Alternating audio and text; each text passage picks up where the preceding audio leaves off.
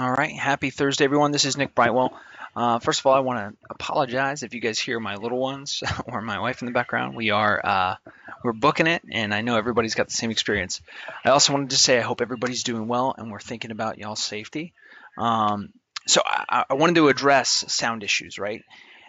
We've had a lot of tickets coming in with sound problems, and there could be a variety of reasons. I'm only going to go over one solution, but you may also want to check out your 5.9 settings, or you're making sure that you're in the Citrix browser, kind of like I am, instead of the Citrix web page, right?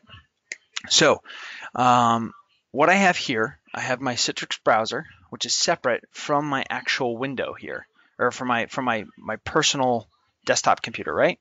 So let's say I'm having a sound issue with my microphone, right? What you want to do is you want to pull up the sound options in both to just see what we got going on.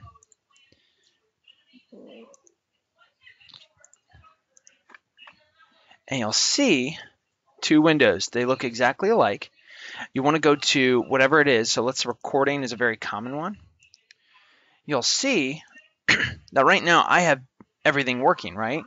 But what we're having is some people aren't even seeing the headset microphone here or anything. Everything just looks disabled. Well, part of that is because when this is disabled, this will be disabled.